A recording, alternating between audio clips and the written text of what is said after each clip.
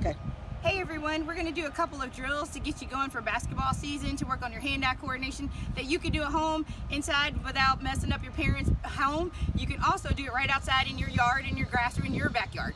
So make sure as you are exercising and you're having fun, remember the parks are closed, but we want you to stay safe. So these are things that you can do at home. Here we go. First is dribbling and hand placement. I want you to keep your hand above the ball. Try not to hit it with the palm of your hand. Want to keep it with your fingertips.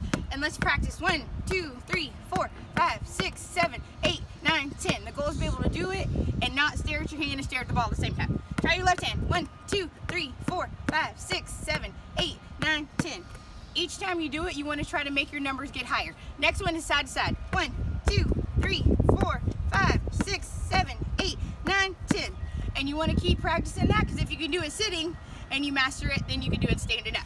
So once you get it really good sitting, then you want to go to 1, 2, 3, 4, 5, 6, 7, 8, 9, 10. Always remember keeping the ball at your waist height. You don't want it to go too high.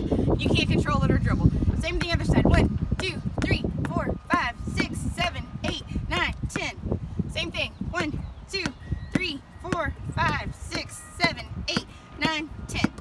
Another one that you can do, it's a lots of fun, is just balancing the ball. You can do this against your parents.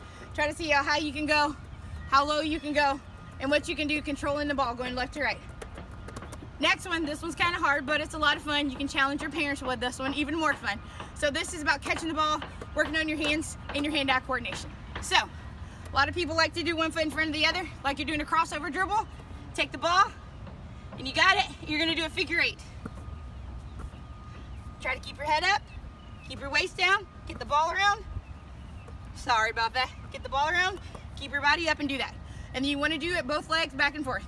Next one is taking the ball, switching, and catching. So take it, hold it up nice and tight, switch, catch. The key to this one is don't sit your bottom down or you're going to fall down on the ground. Next one you can do, nice ball at home. If you've got a wall or something you can sit on.